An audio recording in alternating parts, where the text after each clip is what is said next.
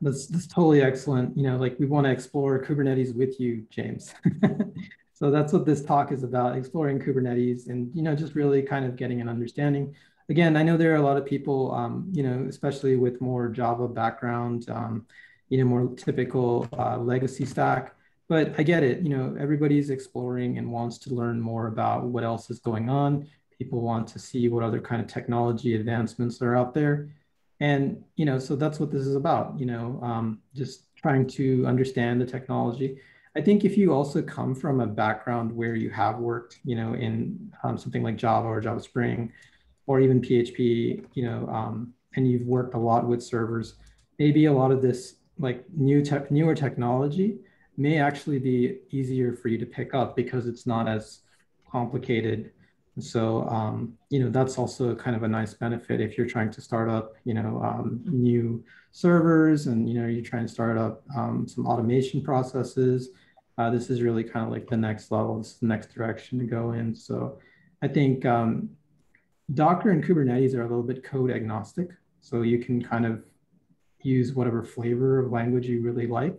And I think it's a good way to just, try out something new, even if you want to use like an older language or you want to like play around with the newer languages like JavaScript. Tim, do you have anything to add to that? Much throughout the talk, but nothing in particular. I guess Schwartzworth, I'm getting a lot of like relatively new to Kubernetes is in the chat. Is anyone here like fairly experienced with Kubernetes and wants to volunteer themselves to also jump in if there are questions? Totally fine if not, but just trying to get a sense. Cool, hearing none. Should we get started? I'm good to go ahead and get going. Yeah. Before we get started, let's make sure we yes. do a little farmer's spiel, and then we can get going. Yeah. Thank you, guys. Thank you, Vijay, for hosting this. And I see 20 participants, which is great. So myself, I would like to introduce myself, Vaibhav Shah, and I've been with Farmers for like about 2 years, and it's really going good. We are from myself and Prakash, and I think who will introduce himself shortly. We are from the farmers.com, Farmers mobile app. We manage the customer experience from the IT side, and I specifically focus on the mobile apps. And other than Farmers mobile app, we also have other mobile apps that we manage: Bristol West mobile app, Foremost mobile app, which are kind of like customer facing. And then our tech stack, it looks like Heroku, Node.js, Java, Angular, iOS, Android, all the traditional stack. And, as a company, we may not have the latest and greatest in terms of tech stack, but as a company, we are always exploring newer technologies, right? And we do have a huge appetite, to explore and then see which ones is the next best thing. So that's why I think, meetups like these are very important for us to just see, who it is in the community, and what are people mostly interested in. And, just from a farmers.com, company perspective, right? We have been doing really good. We are always looking for, people like you to join our team. We have been the best financial customer service according to Kiplinger. Great place to work. 89% of our employees say it's a great place to work. And the bottom line is people feel at home. So go to farmers.com/careers, see what under technology, see what the careers are, job openings are, and then feel free to reach out to me directly and or Prakash, and I'll probably give it to Prakash to chime in as well. Hey, Prakash. Hey, just a couple of things to add to what Vaibhav said, right? We are an insurance company, but more of a technology company. Especially our departments are focusing a lot in the engineering culture, and also the CI/CD pipelines has been discussed for long, but we have been doing it for long as well. A lot of technology focus, as you said, very kind of a technology company where we are looking for a lot of good talents. Feel free to reach out to us directly or through our HR. But we love to see good talents flowing into us. Good luck with this. Thanks, James, for doing this, and thanks, Vijay, for organizing this. And I'm very eager to learn about this. I'm new to Kubernetes. I'm primarily managing the overall team, but I love to learn about it as well. Good luck, move forward. Thank you. Yeah, thank you. Thank you again, Farmers, for sponsoring the group. And we always love to have you here and check out our meetups. I'm going to now hand it over to James. Feel free to start. Sounds good. Thanks, y'all. Let me figure out how to share screen here. No. Can I get access to screen share? Yeah, sure. Sorry, I should have done that right away. Okay, so you are co-host. You can now share. There we go. Okay, cool. Is that shown up for everybody? Yep. Not the speaker notes version, the like regular version. And can y'all see the source code over here? Yeah. Yep. Cool. Sounds good. I may not be able to see the chat or y'all's faces while this is going so much. So if there is something that pops up in the chat, y'all want to feel free to unmute and just hop in if there are questions. Yeah. Real quick, I'll just say, like, etiquette, please keep yourself muted. And, when the speaker is talking, if you have a question, you can do it in the chat. We'll collectively ask questions to James, like whenever James is ready to take questions. So you can take questions anytime you like, or you can wait till the end, and then we'll do a Q&A. Yeah, I'm super happy to take questions throughout. Y'all feel free to throw stuff in as it comes up. So yeah, we're here today to explore Kubernetes. Quick outline on this. That is not clicking through. Excellent. There we go. All right, so our outline for today, we're going to do some quick background, just kind of overview here. Primarily, we're going to be looking at a couple tools. We're going to look into exploring a Kubernetes cluster using Lens. We're going to look at iterating on a Kubernetes cluster using Skaffold and defining components with CDKs, and then do some kind of summary takeaway questions here. Ask questions along the way, happy to adjust, but that's the rough game plan. A little bit of background first on me. I have been described very accurately as an application developer who is kind of stumbling down the infrastructure gradient. It was not that long ago that I started dabbling with some like Chef, Ansible sorts of options for defining infrastructure. I historically have found them very frustrating. If you've ever worked with any of those sorts of systems, they are similarly kind of declare the way you want your computers to be set up and some magic runs, and 30 minutes later, maybe it worked or maybe it didn't. I always found it really hard to get a good kind of feedback loop going. And kind of because of that, stayed away from DevOps work for a long time. It's kind of interesting because now I work on the application infrastructure team at Procore, along with one of my coworkers, Kim, who is here today. What we do is to develop dev-facing abstractions on our internal platform to kind of help our developers self-serve infrastructure, hopefully with kind of like minimal cognitive overhead. It's a weird spot for me to be, but I do want to kind of share with you the things that I have found that have helped me work in this space and not pull my hair out. Alternate title for this talk was How I Learned to Stop Worrying and Love Infrastructure Development. And I will say it is, yes, about tools, but also it is about techniques. I hope that there is some content in here that is helpful for you as you learn any new thing. Doesn't have to be Kubernetes specific. But that said, like, let's talk a little bit about Kubernetes. Kubernetes, if you have not heard of it before, it's going to be a lot to digest super quickly, but it is a container orchestration platform out of Google. What that means is you package up your code in some Docker containers and you tell Kubernetes to run it and it will run it for you. One of the major design decisions here is that everything that you interact with is defined in terms of structured YAML. So if you want to understand what's going on with your Kubernetes cluster, you're ultimately going to be reading some YAML or talking to a tool that reads some YAML. And similarly, you'll be writing some YAML to kind of configure anything. Kubernetes is a big deal right now. I have absolutely no statistics to back that up, but would have to assume that some non-trivial fraction of all of the world's compute power is sitting on top of Kubernetes somewhere, probably. Citation needed, but if you've never seen Kubernetes before, this is roughly what it looks like. This is a kind of simple Kubernetes application. a Kubernetes application is made up of a whole bunch of different resources that have kinds that Kubernetes understands. So here you can see a deployment. The way I would read this is there's a deployment named Nginx. It is saying that there should be 2 copies of a thing running at all times. The way you tell kind of if the thing is running is by looking for stuff that's labeled Nginx. And if you need to go create new ones, do that by creating new things labeled Nginx. When you create them, they should run 1 container. It contains this Nginx version Docker image and kind of exposes port 80 on the container.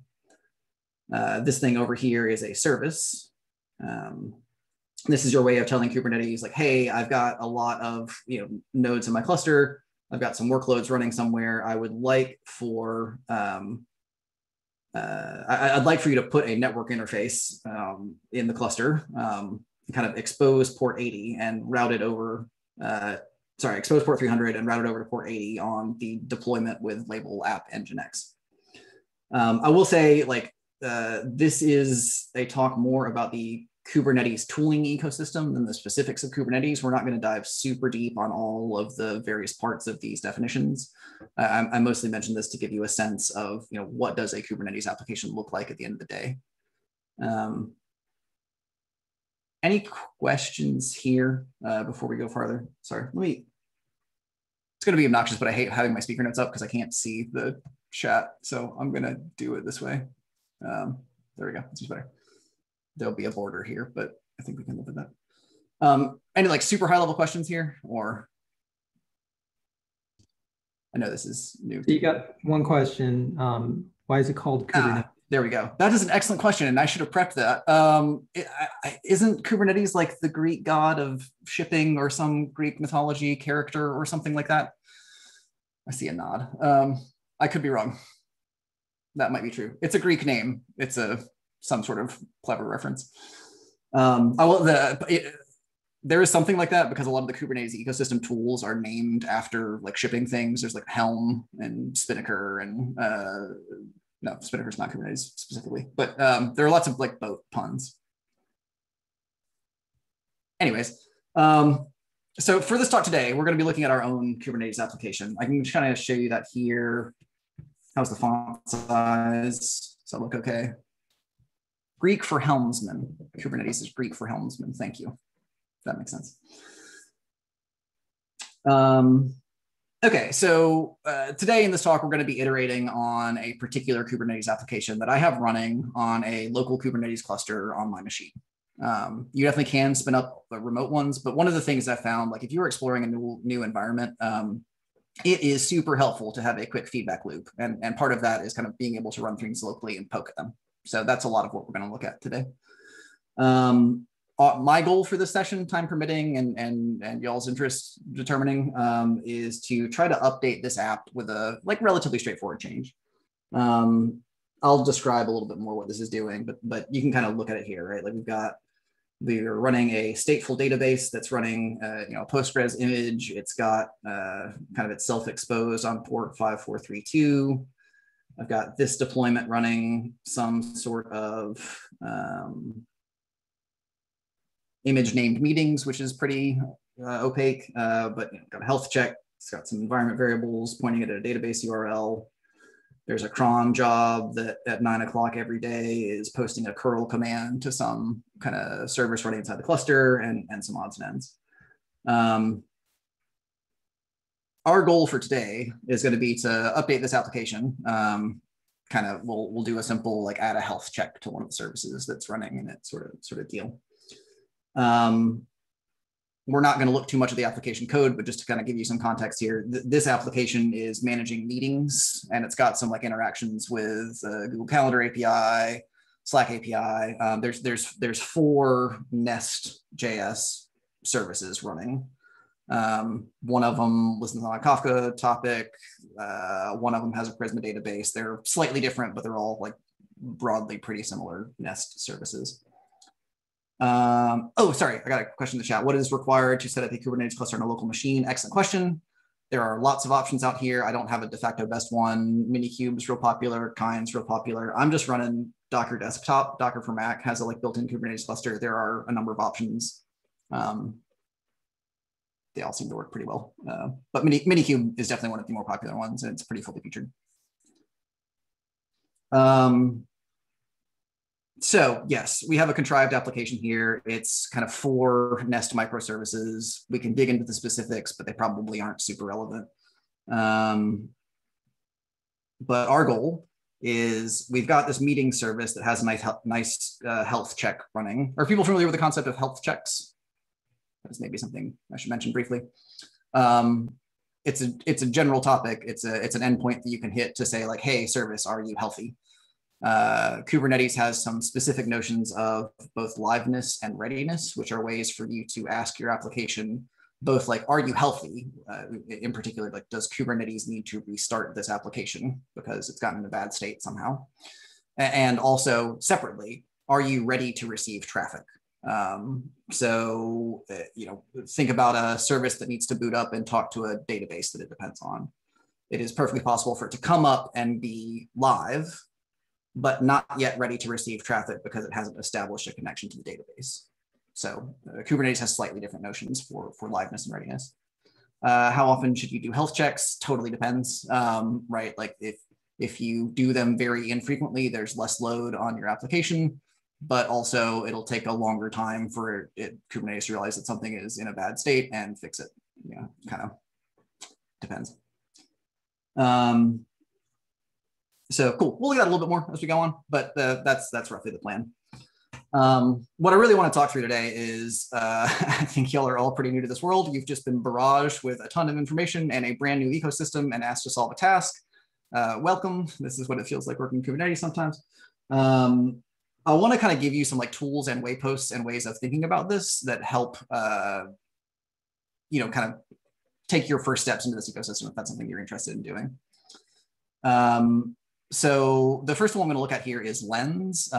Lens is freely downloadable. It describes itself as an IDE for Kubernetes. I'm a big fan of it. It gives you a good GUI, right? Like I think y'all saw, if you kind of look at this YAML file, it is real easy to kind of miss the forest for the trees and not get a great sense of what's going on here. I'll say even this example is pretty pared back. There's a lot of, like I don't have any resource limits set on anything. I don't have any security controls set on anything that you really should have in a production application. So if you're looking at like your production Kubernetes manifests, they get pretty, dry is not the word. They repeat themselves a lot. They get a little hard to read. Lens is really helpful because it lets you kind of poke around, right? I've thrown a bunch of words at you that are probably unfamiliar to you, but even just kind of clicking through the UI, you can start to get a sense of like, oh, Kubernetes has some concepts around networking, like ingresses and services, and you maybe can explore them a little bit. You can see if you click through, right, like we saw in that YAML manifest, a cron job. Here it is, it's running on my cluster. It runs at 9 every day. If I want, I could trigger a job right now.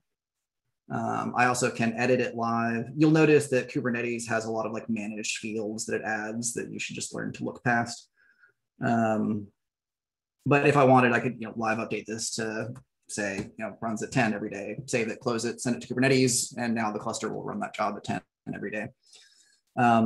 Probably not a great idea to live edit your definitions here where they're not checked into source code in a real production application, but for exploration's sake, really helpful to be able to make a small change, kind of immediately see what it does.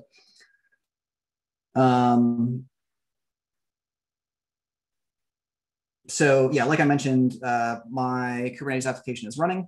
You can kind of see here are my 4 services. It's running 4 separate deployments. If I want to kind of understand the meetings deployment a little bit better, here's some details about its resource usage over time. Some information, it's running 1 pod. I'm going to try not to explain what a pod is other than just kind of a collection of containers for now. We can get into that if it matters. Right, but if you drill down, you can kind of see, oh, sorry. So kind of looking at this pod, right, there's 1 meetings container. It's got that environment variable that's pointing at its database.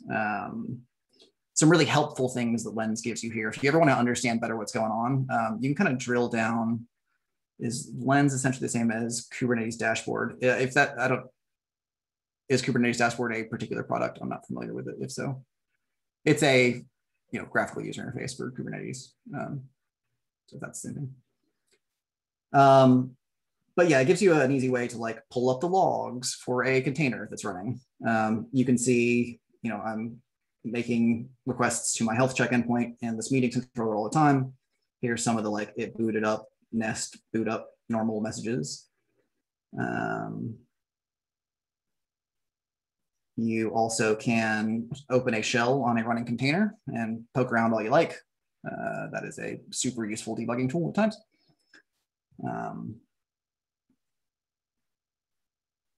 And yeah, you can live edit the definitions, although again, that's not normally something you want to lean on because that is not something you do in prod.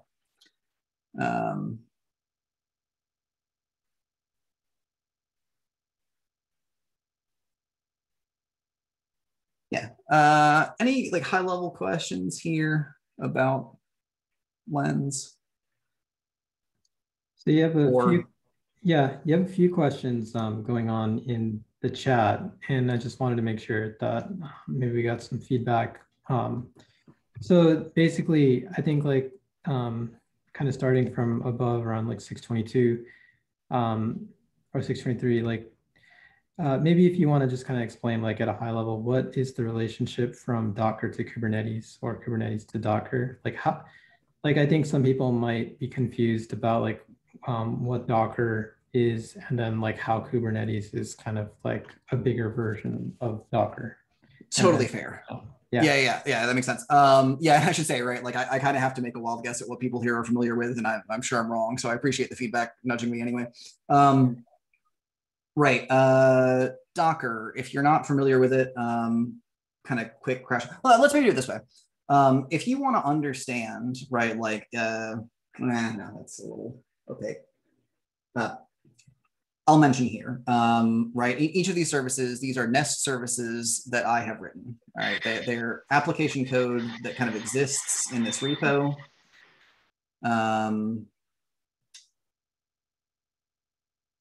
And so like somewhere in the process, we'll see this in a second in some detail, but somewhere in the process, we've got something that takes my like application code. Like if you're interested in the Slack app, if you're interested in the Minutes app, that's probably the best one.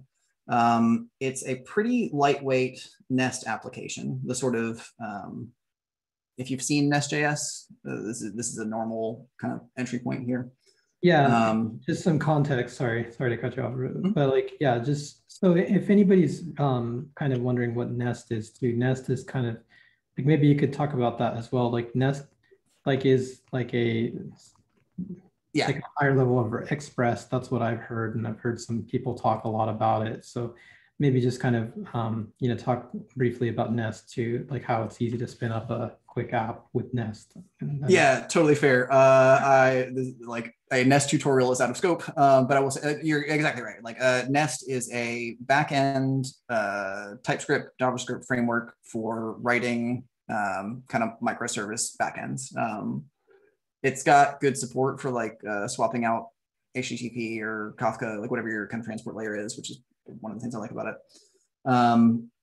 But yeah, you can think of it as a higher level Express. It literally runs on top of Express in the default configuration and just kind of gives you some more opinionated ways of structuring your app, breaking it down into modules, defining controllers that may look familiar to you, coming from like a Railsy or Spring sort of world.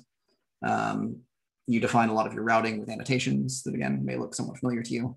But at the end of the day, it's doing work very similar to Express and ultimately kind of serving up some data on a, in this case, right, like a get request to the root will return the get hello message, which kind of makes a request on out to Confluence for this one. You can see that.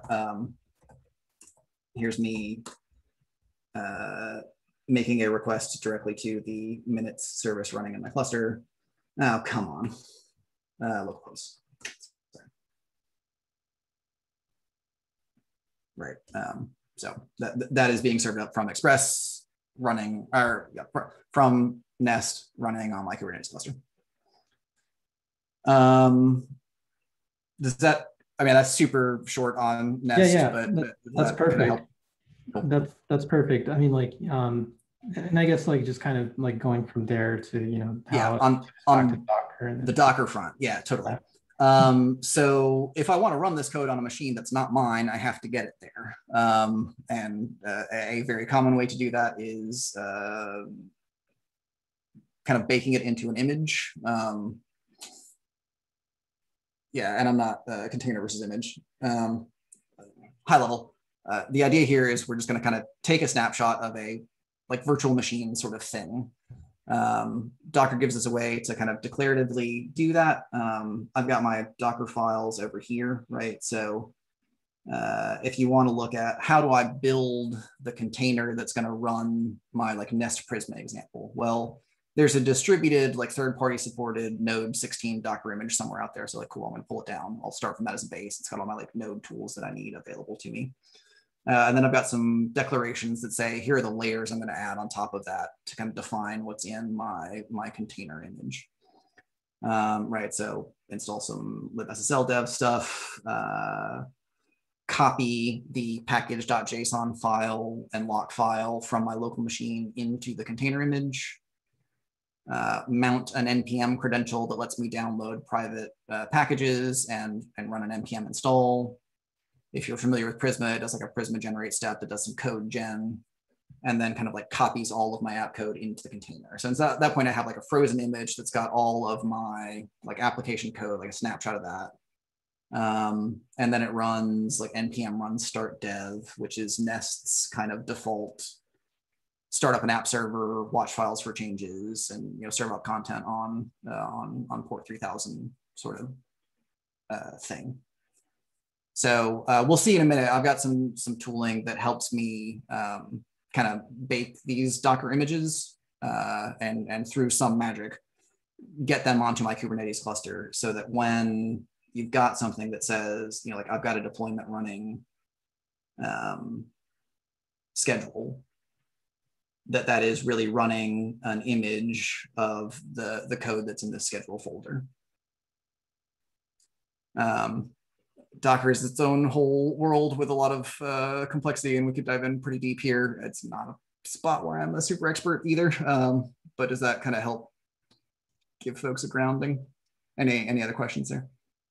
Yeah, and so maybe the audience, like if anybody wants to just check in, just go ahead and say. Otherwise, we can keep going. Yeah, and so chime in. So do you need Kubernetes to run a Docker container, or can you run it without that? Yeah, no, you can just, like if you have a Docker container, you can just straight away run it. Just like Docker run is the thing that works fine.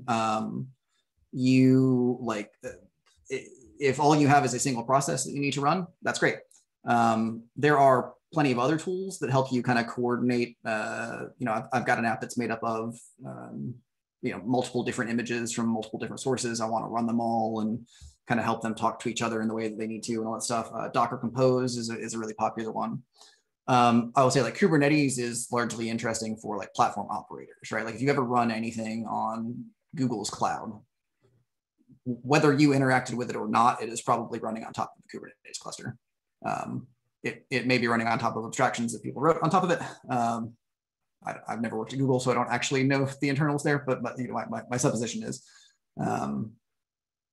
when you're working at that scale and you've got a massive fleet of nodes and a massive number of containers, and you need to figure out how to run them all safely without cascading failures taking down some other one, and with all of those sorts of like enterprise grade platform concerns, Kubernetes is a good tool for that. May not be something you need for I just want to run the process on my machine sorts of use cases for sure. And before you continue with Lens, I was just wondering, could you restate exactly what Lens is? I was asking if it was comparable to Kubernetes dashboard, which is just an add-on for Kubernetes. And when you enable it, it allows you to view all of your running deployments or containers, whatever term you want to use. So yeah. Sounds similar. I haven't used that in enough detail to really know differentiating features. I will say like the key things that I'm looking for in something like that is that it gives me a way to like query the cluster and see what's running and kind of explore it in a reasonable way.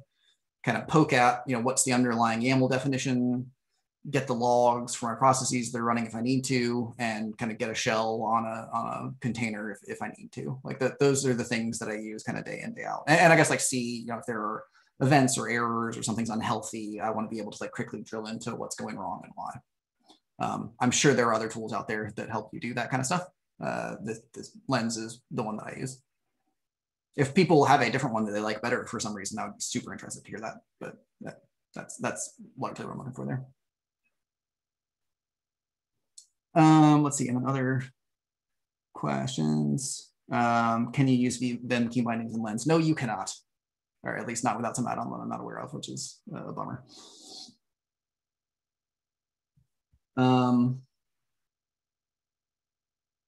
Cool.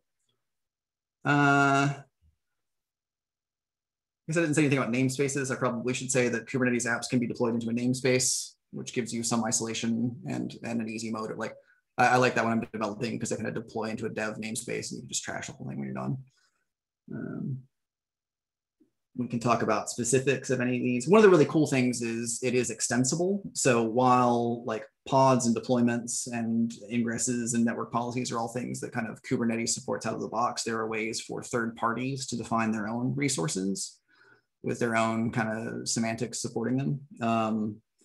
So I've also got like a Kafka cluster deployed on Kubernetes using a Kubernetes operator from a third-party vendor.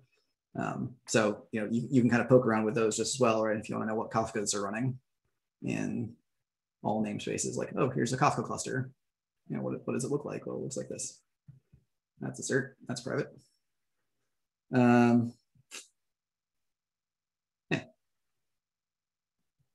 I don't know if we'll make too much mention of that today, but it can be helpful. Anything else folks want to see on Lens, or shall we move on and look at making some changes to the application, see how that process, we'll be back in Lens to kind of poke at them a little bit. But. Yeah, let's keep going. Cool. All right, so I think I probably already, sorry. I think I probably already said all of these, but kind of key takeaways there, right? Like having some kind of tool like this is really just kind of key for discoverability if you're exploring a new space, and really helpful for debugging. The next tool I want to look at is Skaffold, right? I have a, let's go back. Right, I've got some pods running in my application's namespace, and I've got a YAML file that is the thing that defined them, but how did they get there? The kind of key bit here, and the thing that I use all the time is Skaffold. The way this works is you run Skaffold dev, and you can kind of see it go, right, there are some directories it knows to watch. It watches them for file changes, and it deploys out all of the Kubernetes kind of resources that you define in your manifest. We'll see that again, so don't worry that it cleared. Once the deploy rolls out, it will pipe you the logs from all the things that you just deployed. And so you can see, oh, cool, I've got a bunch of nest services spinning up. I'm seeing my normal kind of log entries. I'm seeing kind of what containers they're coming from. That all seems to be proceeding well. If I go over to Lens, I can kind of see that. And then kind of over time, you can start to see, I'm getting like a health check in the meetings container. My scaffold definitions, the way scaffold is configured with a just kind of scaffold YAML file in your project. This is the thing that it looks at to understand kind of what application code do I need to watch for changes, how do I need to build those changes, and what do I need to do to deploy them. So the way to read this is whenever stuff changes, we'll look at that in a second, deploy to the namespace Friday all of the Kubernetes resources defined in this YAML file. So this is the one we've been looking at. All right, so anytime something changes here, it would deploy to the cluster. What's an easy way to see that? Here's a not great way to see that. I'm going to change, here's the health check path for my meetings deployment. I'm going to change that to making requests to the root instead of health. You'll see Skaffold kind of picked up, no changes to my containers, but a new manifest. So it kind of rolls out of deployment. Stuff's going to boot back up, and you can now see my health check requests are going to the root. I'm going to revert that real quick. The probably more interesting part for now is this other section about the build. So the way to read this is I'm telling Skaffold that in this project, I've got a couple of artifacts. These are Docker images that I want built and need kind of injected into my Kubernetes manifests. So this says kind of anytime in your manifests where I'm saying, hey, Kubernetes, go deploy meetings, Skaffold's going to intercept that and instead kind of deploy a meetings image that it builds. So like, if you've never worked with this kind of stuff before, often when you're building a Docker image, the workflow can be this like, push your code changes up to CD runs the tests, builds Docker image, pushes it up some Docker image registry, and then and only then can you like pull it down and run it. And that can take 30 minutes or an hour. It can be kind of painful. Skaffold's really nice because it just kind of hops in and lets you do it all locally, right? It's just an immediate push to your cluster. And moreover, has some tools for watching the files for changes and skipping even the whole Docker image build and just immediately just like syncing those files over into the running container. So we can kind of see that, right? Like, again, I've got some network ingress set up. So if I make a request to meetings.localhost, that gets routed to the meetings app controller. So here's that content. If I change the app code, right, Skaffold will notice, so that went fast. Skaffold will notice that one file has changed, ship it into the running container, at which point Nest does a hot module reload and starts back up. And I can make a curl and see the updates, right? And that's a real, I mean, that's a quick loop, right? If I kind of back that back out and curl it again, there is, I have only one replica, so it's not like one has to shut down before one spins up.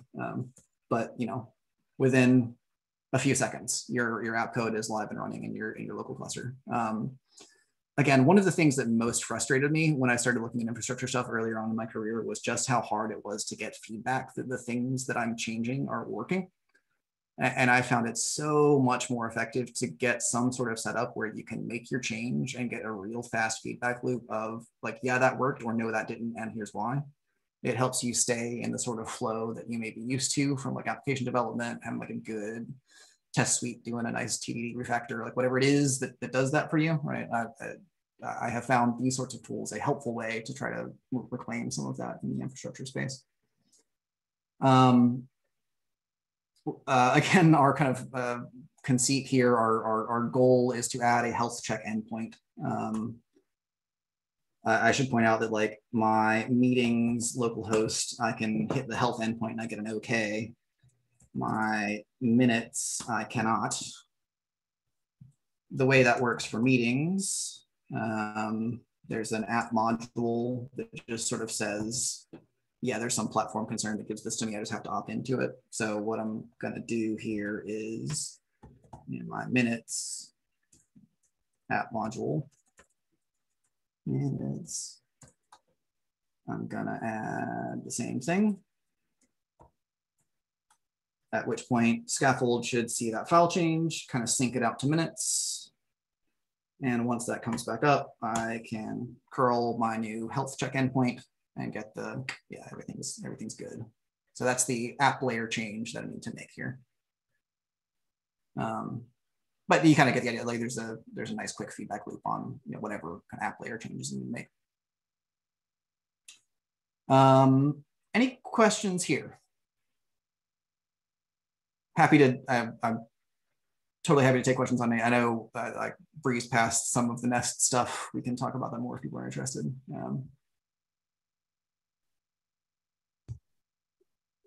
Any questions so far?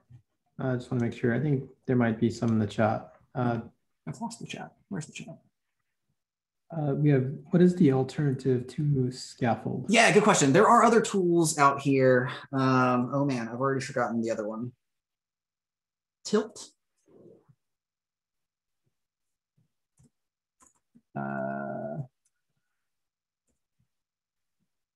Yes, Tilt is another pretty popular one in the space. There may be others, but like Kubernetes is definitely an ecosystem where like it's new and there's a lot of interesting, exciting stuff, and there's a lot of people in the space. And so I think that the story with a lot of these is there's often not a one clear best tool for any particular thing. There very well may be others that I'm not aware of, but I think Skaffold and Tilt are the big ones that I'm aware of for this sort of like local dev loop, watch for app changes, sing them to your cluster real fast, sort of thing. I should mention, yeah, I have some slides. I should go back to the slides.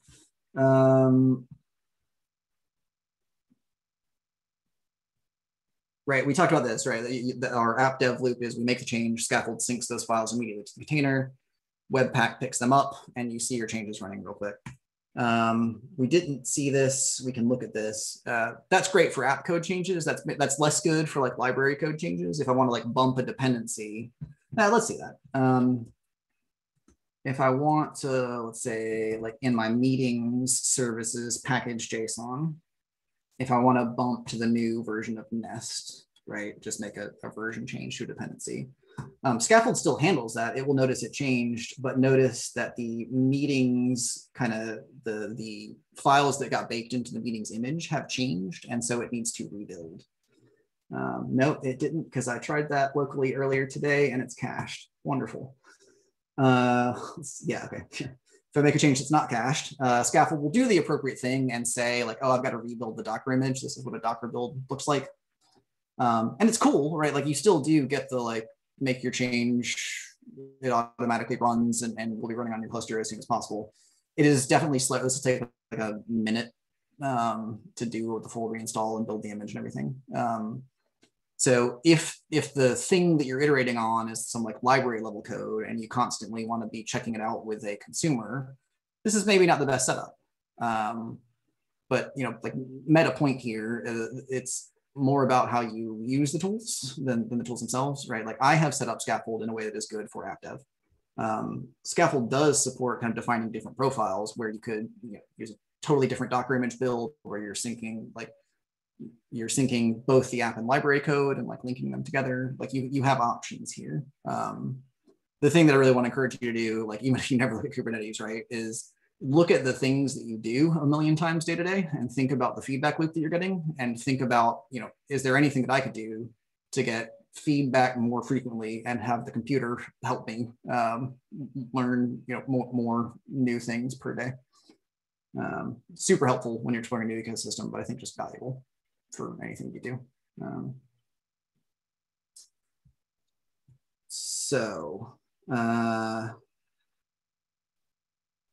Yeah, there are some other provisions here. You don't have to do a dev loop. You can literally use Skaffold as your kind of like continuous deploy tool and just run it. I like when you shut down Skaffold, it will kind of delete all the deployments, clean your cluster back up. But you can do a Skaffold run, which just pushes it, makes it running. A few other things there that are helpful. I'm just gonna leave the dev loop running. Oh yeah, here you can see Lens. These are the containers shutting down.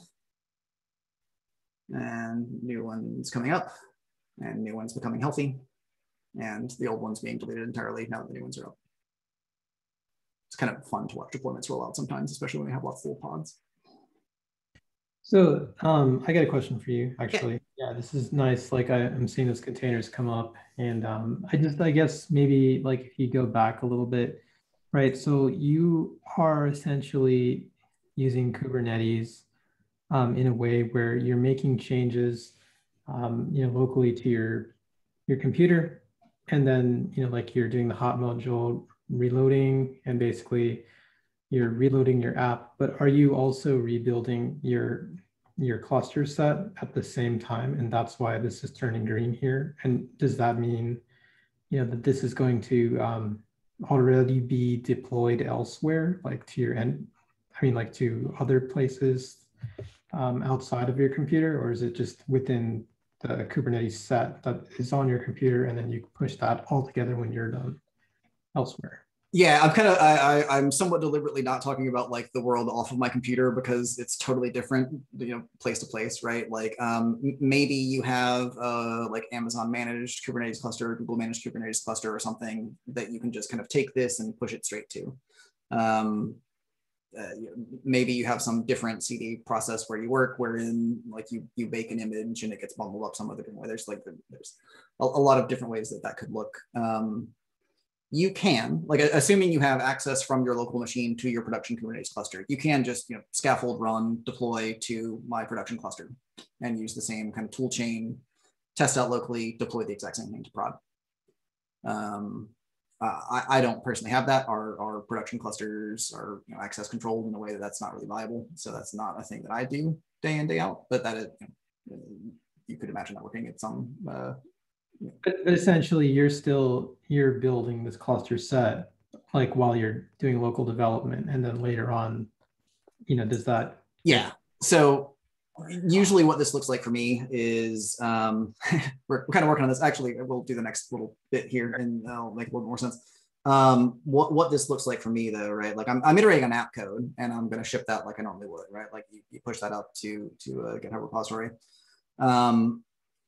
This is not entirely true, but you can kind of imagine along with my app code, if I checked in the full kind of generated Kubernetes manifest, and then had some process kind of pick that up, verify it, make sure it had the right security, resource limit settings and whatnot.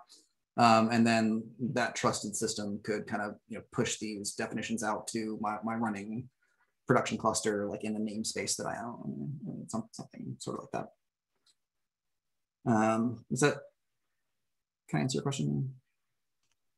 Yeah. No, I was just like trying to, in my mind, like kind of compare this to like your normal Git, push CI/CD flow, and then, something like, I don't know, Travis or GitHub Actions like goes and lists all your code. Then basically like you use something like harness or whatever to like send a deploy. Yeah. So actually, well, and maybe I should clarify. The Lens stuff we've seen, the kind of scaffold stuff we looked at, all at the end of the day wraps a built-in with Kubernetes kubectl command that lets you do all of this stuff. You can kind of kubectl apply a YAML file. Really, like that's all Scaffold is doing, is it's using kubectl to apply the YAML file that gets generated in a namespace. And so yeah, like you could just, again, assuming access is all squared away, you could just have GitHub Actions do a kubectl apply the YAML file that it generates. Yeah, okay, I see, I understand what you're talking about with that deploy, like YAMLs line there, you're using kubectl, okay. Mm-hmm. And then, yeah, this is, I think, literally doing a kubectl apply namespace from the file packages info.yaml every time that file changes. All right. Yeah, that's all I got. You can keep going if you want. Cool. So the last bit here then is we've looked at how to make app changes and kind of iterate on them quickly in our local environment. The question I want to ask is like, okay, if you want to change some of your actual like Kubernetes manifest, cool. Like, how do you do that? We mentioned it earlier. It's kind of painful reading this, and this is at the end of the day a pretty simple Kubernetes application. And so you can imagine like maintaining this whole thing over time would be a little hard. So I want to talk about CDK, which is a tool that I really like here for kind of defining your Kubernetes YAML. Again, our motivating goal here was to add a health check. And I think we should, like the health check endpoint is functional.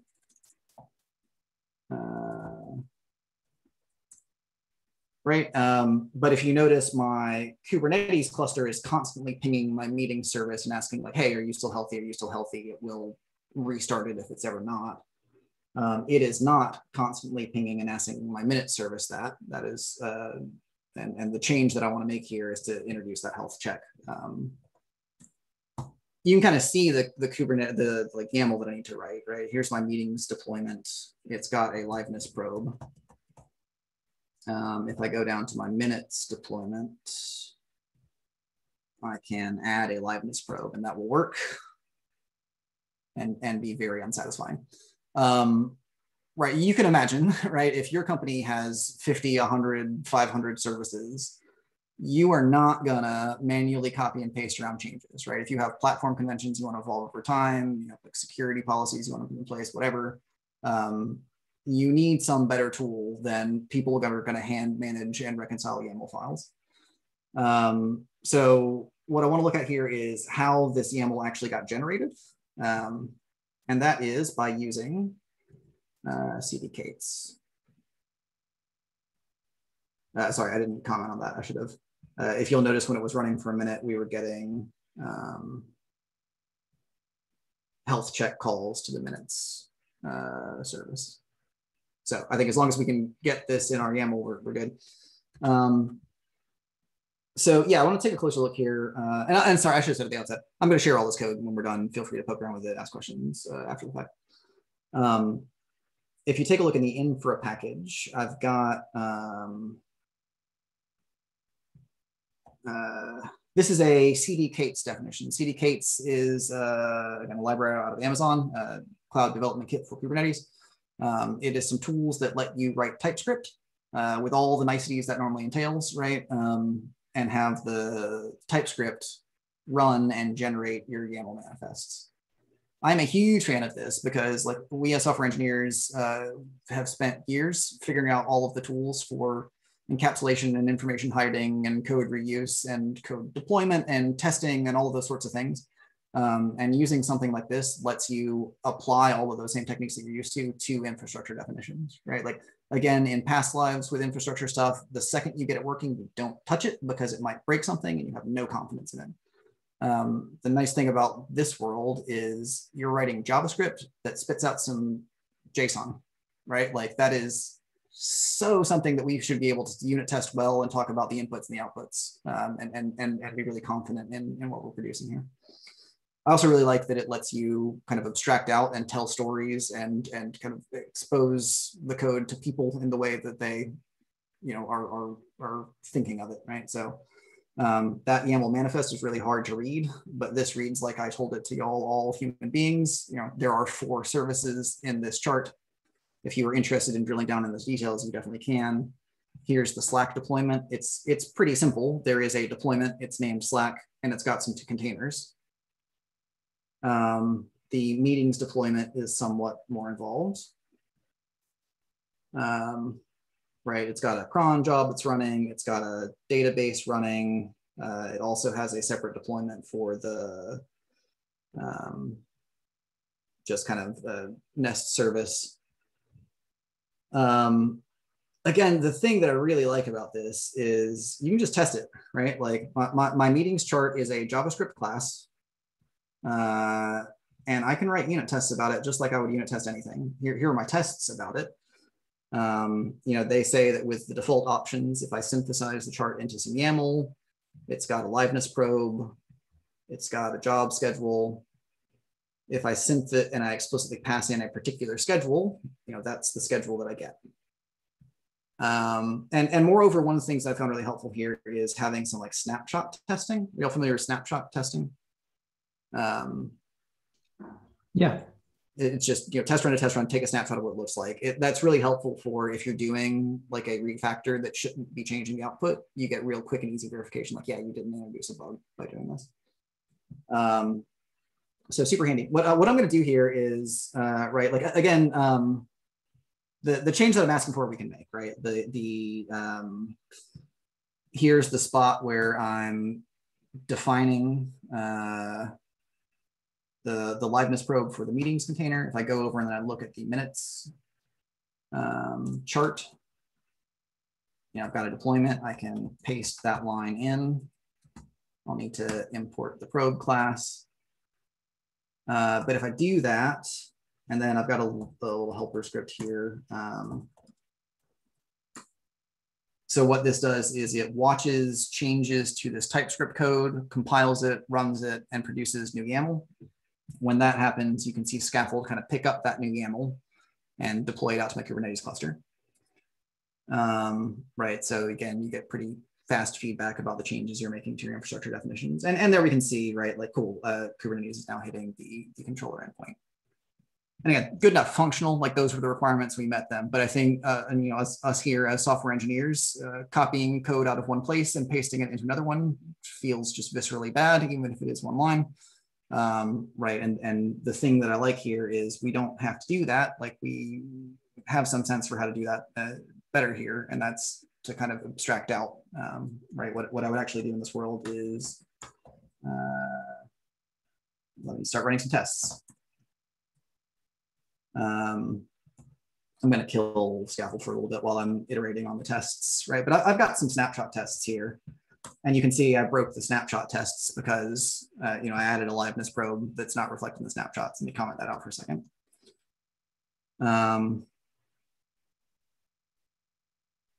Right, cool, yeah, not using probe, you're correct. Right, but I can do just a nice normal, like, incremental refactor here.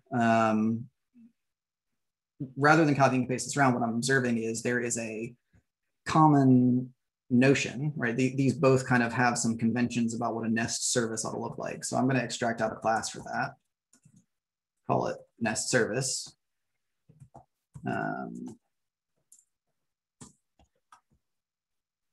Construct is sort of the cd-k8s base, like a Kubernetes resource thing.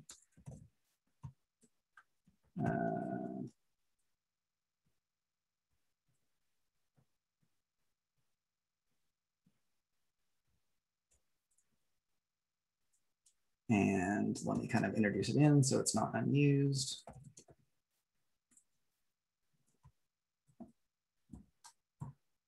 Right, that should be a totally safe refactor, and the unit tests prove it out. No, they don't. Oh, right, naming thing.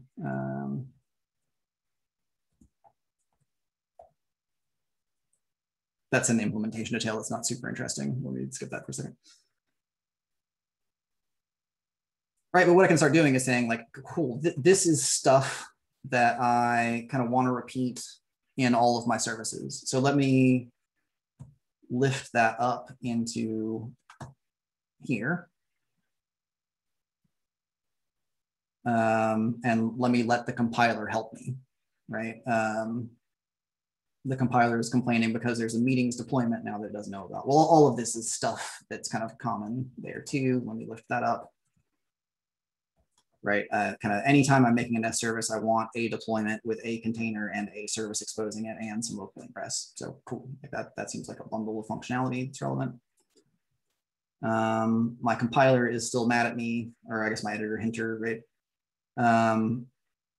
It looks like this needs to know about a DB port, but that's not something that it does. Right, DB port's a local variable defined up here. You know, thinking about this a little bit, right? Like, I don't know, it's not that every nest service is going to have a DB URL environment variable, right? Like that's something that needs to be flexible across services, so different services can define different environment variables. This is ultimately something that I want to pass in.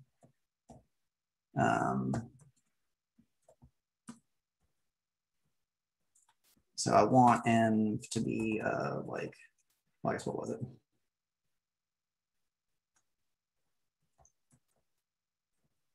Yeah, this is the other thing that is huge for me. If you've ever written any kind of Kubernetes stuff, you're writing raw YAML. Good luck. Hope you get it right.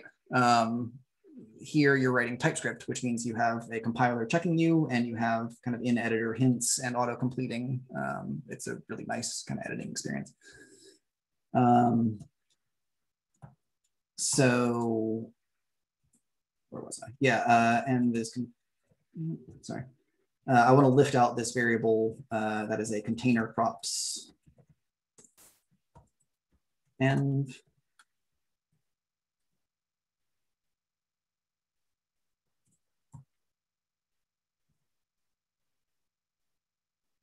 sorry.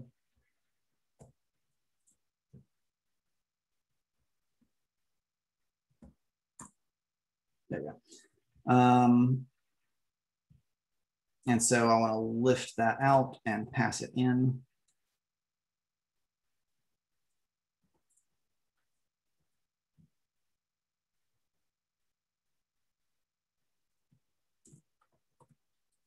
Right, and that should be a safe refactor, which we can check with our unit tests. Nope, what did we miss?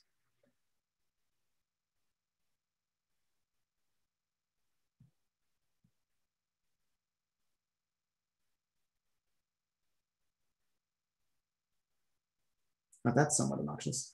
It never did this before. This is a reordering. Right, we have the cron job. Oh.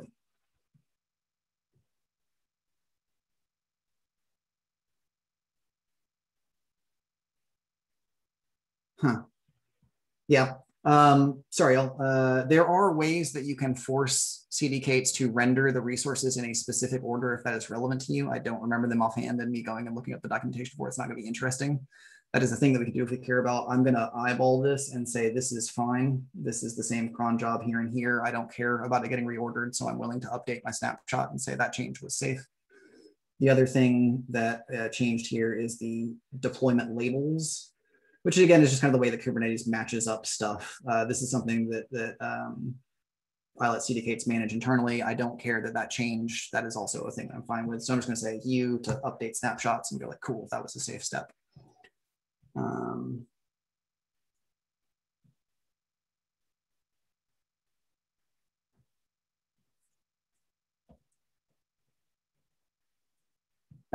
sorry. The test is now failing in the one where it tries to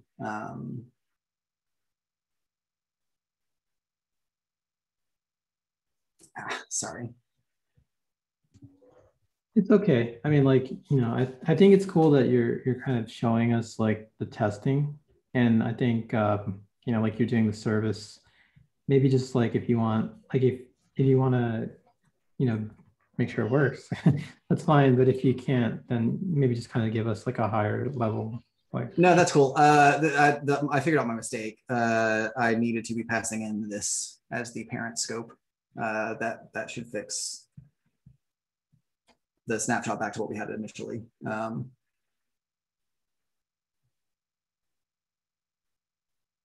and the test. Yeah, I'm happy to carry on with this mechanical part. If y'all want to skip that, that's totally fine too. To kind of finish this all out, what we would need to do, right, is, well, we want to extract a nest service. Let me just pull it out to a new file. That's all well and good, but it does kind of hard code that it can only make the meeting service, but that's fine. Like we could lift that to a parameter, at which point this nest service is something we could reuse, right? So if we instead kind of drop the nest service into the minutes chart, give it the updated name, we're in a state where our services are now kind of generated from one shared definition. They kind of stay in sync. They're maintainable in the same way that, you know, any kind of dried up, well factored code is. And we can, you know, make the change easy and then make the easy change, right? Once we get it to using one spot, we can introduce the liveness probe there and everything works consistently. I'm happy to do that mechanically if people are interested. I'm also just happy to, you know, talk through other anything else people want to see here. We're also about in an hour, so really, like I'll gladly defer to y'all. Whatever y'all are interested in chatting about. yeah, feel free to ask any questions here if you have any. If nobody does, I'm going to finish the refactor because I just have a mechanic, like a need to. But I'm happy to chat while I do that. It's pretty cool. But yeah, I just want to open it up to anybody who has questions first. Maybe a more general thing that some people might like hearing is like maybe explaining why are we using YAML to configure things? What's the benefit of having these sorts of things? Just in general, I know that lives outside of Kubernetes, but maybe for some newcomers that might. Yeah, I mean, there's a little like chicken and egg thing here, right? Like I'm taking for granted that people are interested in Kubernetes, and Kubernetes has kind of chosen that this is how it works. I will say like what well, and for what it's worth, you can write JSON instead of YAML. Kubernetes knows how to serialize either of them. Basically, everything you'll see is written in YAML, but you know, whatever. At the end of the day, it's syntax.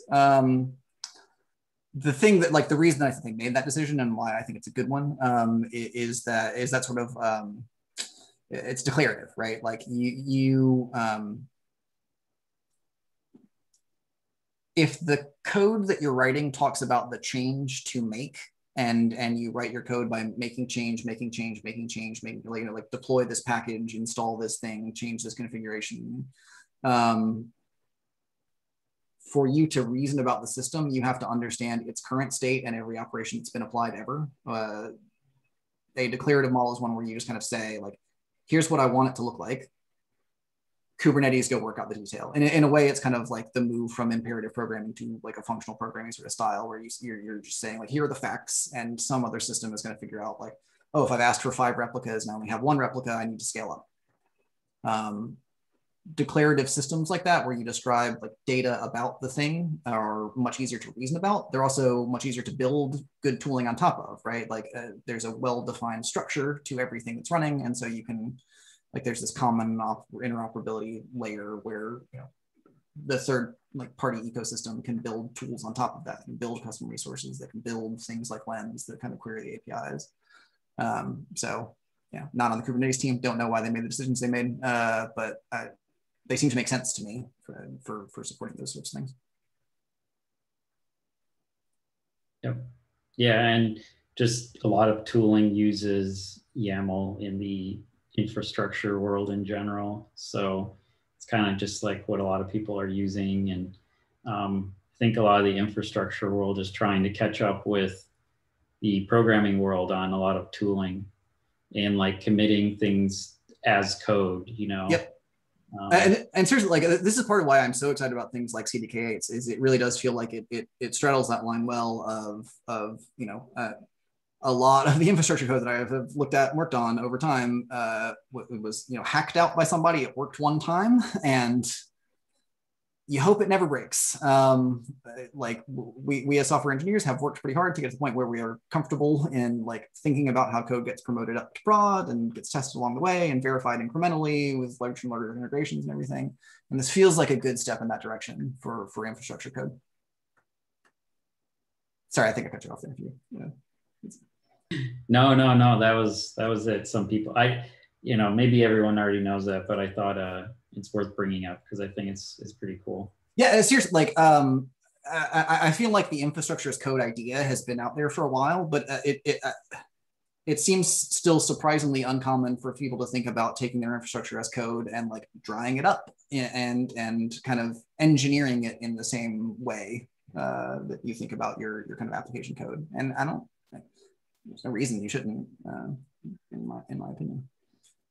Yeah, for sure. Anyone else have questions? Just want to make sure everyone has a chance to ask. That's part of the appeal of this group.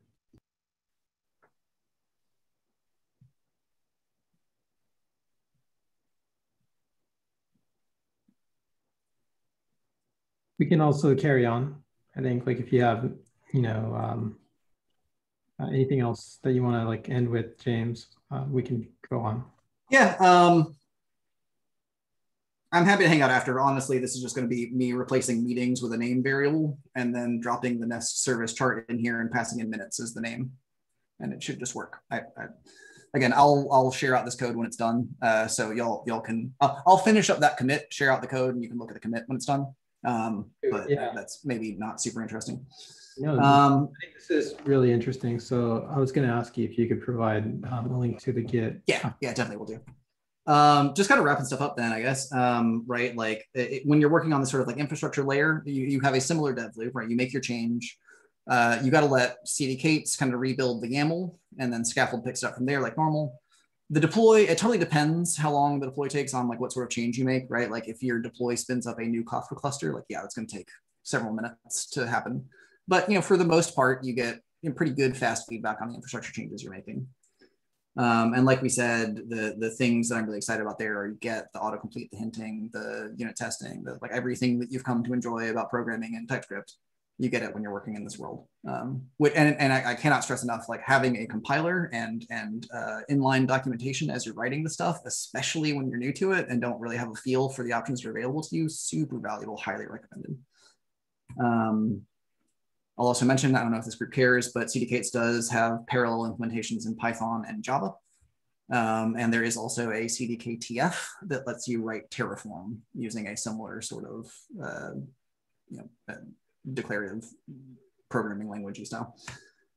Again, we kind of talked through those tools today, but what I want to leave y'all with is, like put some time into thinking about your tools, right? Like especially if you're learning a new ecosystem, tools which kind of give you good feedback, give you some discoverability, help you explore are immensely valuable.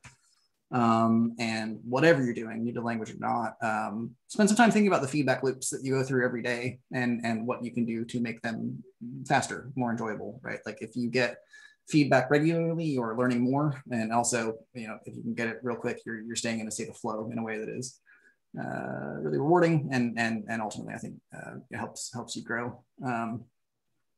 Also, I'll say the process of like thinking through what does it take to get a good feedback loop kind of forces you to think about the tools in a different way that also I think can help you kind of explore them differently and learn some stuff. I learned more about Docker trying to set up things like this than I had otherwise been exposed to. Some friction along the way, but it pays off in the long run.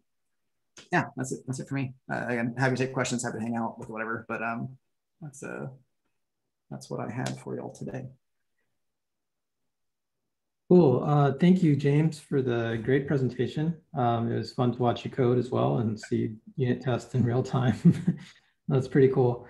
I wanted to just, again, give everybody here a chance to ask a question. So, I'll try to make it so that we have at least a few minutes for that. In the meantime, if you're listening and forming your question in your mind, you may also want to share your LinkedIn, in this chat. If you want to network with anybody, that goes for everybody here. Feel free to reach out to me on LinkedIn if you like. I'll drop in my LinkedIn afterwards on the chat. And you can also reach out to me on Discord. I'm on the HackBuddy Discord, and I can share a link for that right now. Also, the other thing is that, much like farmers mentioned earlier, that they're looking for people. I just wanted to also mention that, if you're somebody who is a little bit newer and you're still like learning to code and you want to get better at it and you want to eventually work for, a big company or a big corporation, you're welcome to join this open source team that I have called Team Hack. It's teamhack.org. The place, it's totally free. There's no charge or anything like that. Basically, what it is just, I've dropped a link in the chat. If you want to take a look at it, it's a place where you can just practice a lot of the skills that you hear about at these meetups. And you can pair program with people like myself and some of the other developers. So feel free to sign up for that and check it out. And as always, there's always going to be meetups at our websites, javascriptla.net and also at hackbuddy.com. I'll drop a link for that as well. And you probably will find us through meetup.com or through YouTube or Instagram, wherever your favorite social media is, because we'll be posting there as well. But, please continue to come to these meetups, ask us questions, and let us know what you're really interested in, because we want to make sure we're dialed into you and want to make sure that, we understand what it is that you're looking to get better at, how we can help you get better as a coder and make this group all around much better. So again, thank you, everybody. And hope you, if you have questions, feel free to ask now. I do, if I may, I want to emphasize here, like if you are new to this stuff and you just heard like a million things that are totally overwhelming and unfamiliar to you, like don't panic. I was there not too long ago. Kim, who is on my team, is new to all this stuff too and has been picking it up and maybe can speak to that if she's interested. Sorry to put you on the spot. But yeah, like it's you eat an elephant one bite at a time, right? Really, the most important thing is to like find good projects that engage you and keep you learning, and finding a good community of people to work on them with. So like really cool to see stuff like the team hack stuff. Encourage all Plus one, two, good community and good mentor. I think that makes it fun and makes it easy if you have people to work on it with. Definitely. How long would you say it took you to become comfortable with learning K8s? That presupposes. No, I'm learning new stuff about it every day. Kim's on my team. She can attest to that. Like we are figuring stuff out all the time. It is one of the amazing and horrible things about this industry is I don't know that I ever feel like I've ever really mastered anything. You just kind of keep getting better day by day. Keep doing that, it's fine. I will say like whenever, yeah, that's probably the better answer. I do think that like it was, I'm presenting this stuff because I think it was a key part of my learning. I think my initial exposures to Kubernetes like felt much like my initial exposures to other tools I've used in the past, but that was more about the way I had it configured and the tools that I was using and the way I was using them. It was still very like black box. I couldn't see what was going on. I made a change and hoped for the best, and 30 minutes later I found out it didn't work. Part of why I want to present this stuff is because I believe that if you work through things this way, it can help you feel comfortable much more quickly. That's my hope.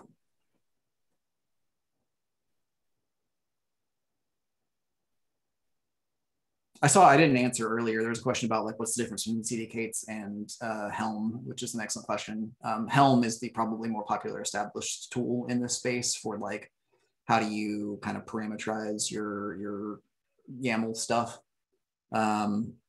Helm is written in Go, and the way you interact with it is you write YAML files with like Go template language built on top of them. So the reason openly we're using Helm at work, and I am trying to encourage us to move to CDKs for more stuff, you kind of miss out on all of the editor hinting. You're writing a like munged YAML file, so you don't get the sort of like type checking stuff. It's often kind of unclear how to parameterize and share things. It's doable. That is definitely like the standard tool in this space. But I find this sort of workflow, this sort of developer abstractions much more powerful and compelling to me. Awesome. Yeah, so thank you, everybody. I think, if no one else has any more questions, we can always follow up with James afterwards. And, we can send him your questions there. I know some people sometimes like need some time to kind of digest everything and think about what was said. So if you ever feel like you want to watch this again, we are going to post this video at youtube.com/hackbuddy.org, and I'll put a link for that also in the chat. Feel free to subscribe to us there. There are a lot of videos that we have been putting pretty much like on the regular. And so feel free to go and check it out there if there are things that you want us to talk about in the videos as well. As far as tutorials, if you want like a more in-depth tutorial, we can do that for you. I can do that for you. I can make a video on basics, things like Docker or Kubernetes, and we can help you out that way.